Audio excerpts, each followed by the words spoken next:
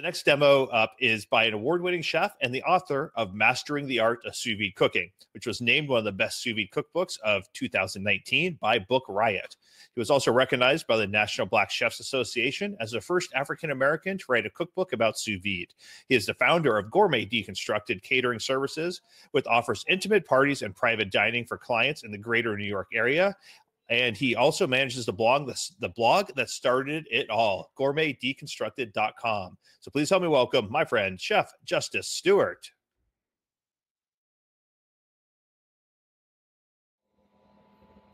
Hey everybody, I'm Chef Justice Stewart. Welcome to the ISFA's Seafood Sous Vide Showcase. And today, I would like to thank our sponsors, Shucks Maine Lobster, Wolffish, and Sterling Caviar for providing us with the product for our cooks to do these demos. Now today, I'm working with Wolffish, and guess what? I got some Nordic blue salmon, courtesy of Wolffish. Hackleback caviar. That's what we're working with today. And the dish I'm going to create for you guys is pretty simple. It's a spring dish. We're going to create a spring risotto, a spring vegetable risotto. And we're going to do some sous vide blue salmon. And we have a dill creme. Don't worry, guys. The recipe will be available for everyone after this demo. You'll be able to go to the website and get it. We have a dill crema. We have some arborio rice. We have some summer squash, some blanched wild asparagus, and some finely diced plum tomatoes. And what we're going to do first is we're going to take this beautiful Nordic salmon. Now, let me let you know, I brined it first in a salt solution, 5 tablespoons of salt to a quart of water. And these are brined for about 15 minutes. And that stops the albumin from coming through. And that's that white protein you see when you cook salmon at high temperature. We're going low temperature, but today we're going to go 118 degrees. That's my sweet spot because I like to sear my salmon afterwards because I like a little crispy skin after I cook it. So the first thing we're going to do, we're going to flame up this fire and we're going to get some risotto started. Now this risotto is very good. It's a vegetable risotto. It's a vegetable risotto that we have used some chicken broth that's been infused with saffron. So that ought to be good. We're going to add that later at a time once we start to get everything done. So what we want to do is we want to melt about 2 tablespoons of butter in a pan over about medium-high heat. You want to put a couple of tablespoon or 2 of olive oil, because that would actually stop the butter from browning and everything. We got some white wine. You know, we're going to drink some of this afterwards. Fresh dill. Shallots, essential. We got some fresh lemon. So, what we're going to do first, we're going to melt this butter in olive oil.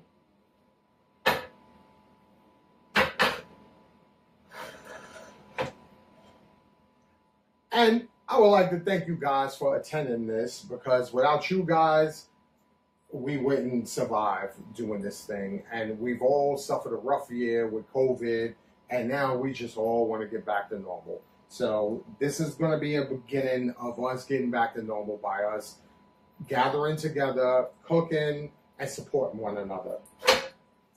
Okay, so now we have this butter and olive oil that's melted. You're going to pour your arborio rice in there.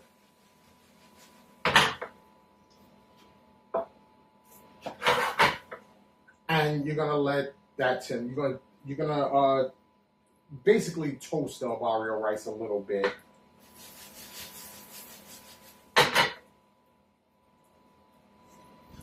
And we're going to go through these steps. You know, risotto takes, quite a few steps. So we'll be back with the recipe. So now I have the risotto started. And, risotto takes a little bit of time. So we're going to add a little bit of white wine in here. I added shallots just to let you guys know afterwards, which I forgot. We're going to add some white wine. Okay, you see that? And we're going to cut the heat down just a tad bit. Now, the salmon. Now, I told you 118 degrees is my sweet spot. And I usually go, these are thick fillets, about 2 inches. So I usually go at about 45 minutes or so. So while the risotto's cooking, I start my salmon. So what you want to do is put it in a Ziploc bag. Mind you, I told you this was brined already. So there was no need for me to season it any further. That's going to come with the risotto and the vegetables and everything. You're going to have a very seasoned dish. So we're going to take a little bit of olive oil. This stops the fish from sticking together because it tends to do that when you sous vide. You want to coat it. Make sure it's nice and coated. And using the water displacement method, you're going to just drop it in. Now, you can add butter if you want. You can add herbs if you want, whatever your flavor profile. But I wanted this Nordic blue salmon to be pretty just straightforward so I can get all the flavors of this fresh fish.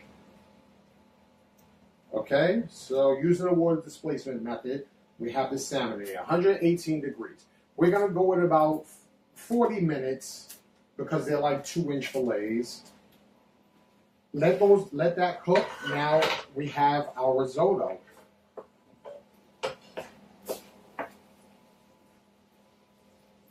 So what we're going to do is usually you would use a ladle, you know, but I like to add a little bit of broth at a time.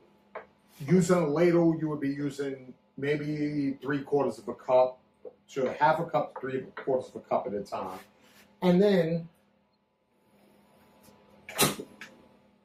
you're gonna let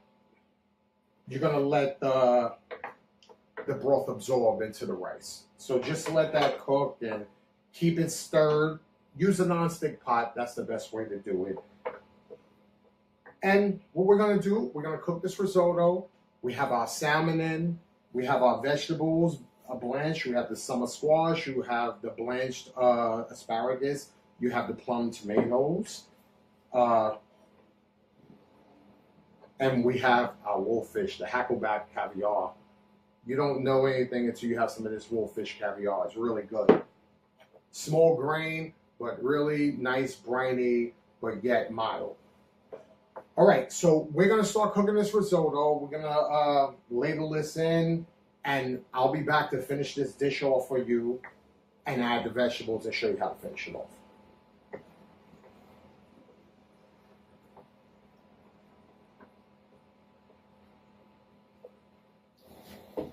Okay, so here we're back. It's been about 35 minutes or so. The risotto is really nice and it's done. Pretty much al dente. And now what you're going to do, you're going to add your veggies. Some people add cheese, but this is just a spring vegetable risotto. So we're going to skip the cheese. We're going to turn off the heat. And we're going to mix in these nice spring vegetables. Look how beautiful that is. You have nice al dente risotto, nice and flavored. Add salt and pepper to your preference.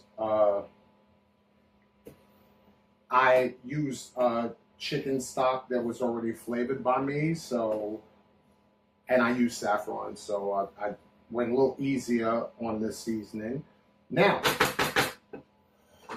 look at that beautiful risotto. So we're gonna take this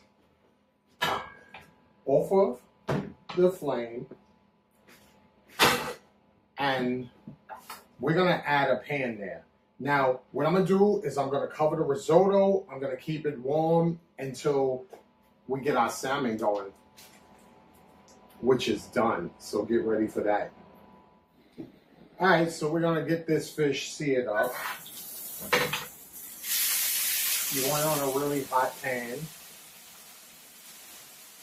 And I only sear the skin side because you pretty much, the fish is cooked. You don't want to cook it anymore. But, you know, for those of you who like your fish cooked well, very well done, that's not what we're doing here. We're making really moist, nice Nordic salmon. And we're going to allow that skin to get, to adapt some really like hard sear on it. And then we're going to plate up. All right, guys, so we got a nice little sear on this salmon, and we're going to plate up. So what we're going to do is take some of this risotto. This is a nice, beautiful vegetable risotto. It's perfect for this weather. We're going into the spring. We're coming out of COVID, which is great. Right? Okay. There we go. Got a nice plated risotto, vegetable spring risotto. I'm going to take the salmon. I'm going to get that salmon there. So now, we're going to take some of that dill crema. And you want to put a nice dollop on top of your salmon.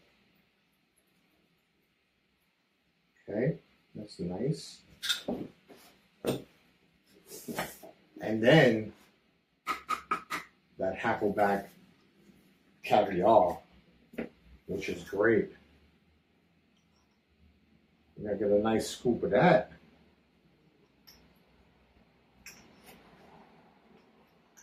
Get a nice scoop of that.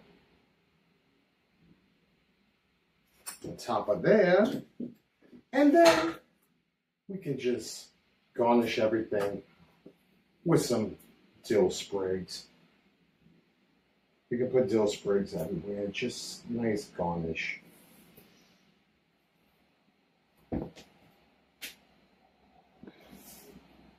Okay, nice garnish. And there you have it. Our Nordic blue salmon with a dill crema, a vegetable spring risotto, and hackleback caviar. Thank you guys for joining us for this great seafood showcase. And I look forward to the next time we get together and cook.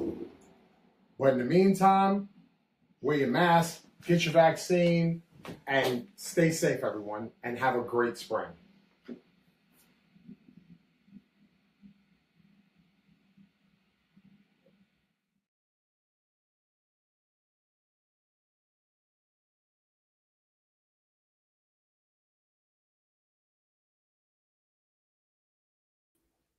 Did you guys enjoy Chef Stewart's dish there? Please let him know in the comments. Give him some love. I always love seeing what he does. I almost did a spring risotto in my demo that's coming up, and I'm very glad I did it because it would have been embarrassing for me to get shown up by Justice's amazing dishes because mine would not have looked nearly as good as his did. So I dodged a bullet there. I'm very, very thankful for that. And thanks so much to Wolf's Fish for providing the seafood. They were a boutique seafood distributor serving top restaurants in Boston, New York City, and across the country. They source only the best seafood, handle it meticulously, and cut fish by hand with an old school attention to detail and service.